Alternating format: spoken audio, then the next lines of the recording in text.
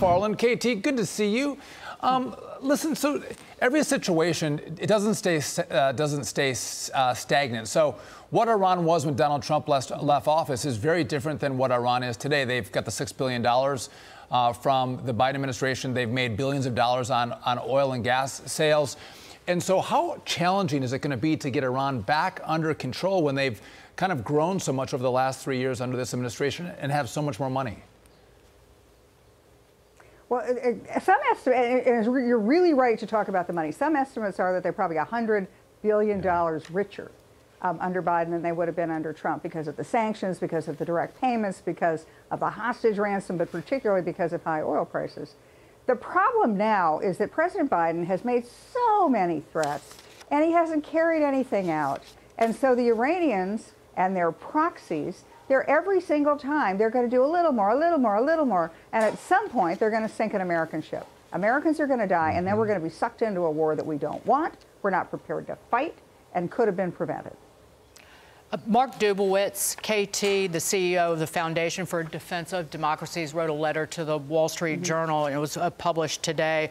And it essentially says weakness from Biden in Washington emboldens Tehran. And he mentions the Iran supreme leader and that he's escalated these proxy wars against U.S. assets because Biden hasn't gone after Iran. And he said the U.S. is being pulled into a deeper Middle Eastern quagmire on the supreme leader's terms. Only direct strikes against the military assets of the Islamic Revolutionary Guards will persuade him that he will pay a severe price for his aggression. Yeah, and the point of all of this is that Iran is now calling, the bad pun, but Iran is calling all the shots. Iran is the leading events in the Middle East. I mean, just last week, President Biden finally took the fight to Yemen, and supposedly we attacked all of these command and control and missile launcher sites in Yemen. And I thought, oh, this is great. Finally, they're doing something. Well, when the dust settled, it turned out they'd only degraded maybe 30% of the Houthis' ability to fire missiles at American vessels. So what does that do? I mean, that's not enough to stop the Houthis. It's not enough to deter them. It's just enough to let them come back and do it again. And so Iran, you know, the problem with the Biden administration is they came into office, and if Donald Trump was for it, they were against it. So they changed we gave them peace in the Middle East. They flipped it around.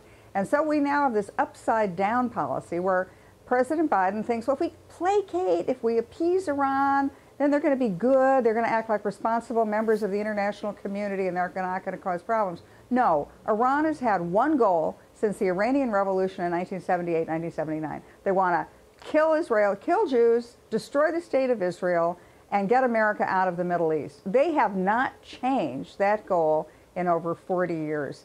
They're now using their proxies to do so they're having the fighting at sort of an arm's length, but something happened today which I think is really significant. The Iranian Revolutionary Guard launched an attack on American forces in northern Iraq, or American facilities in northern Iraq.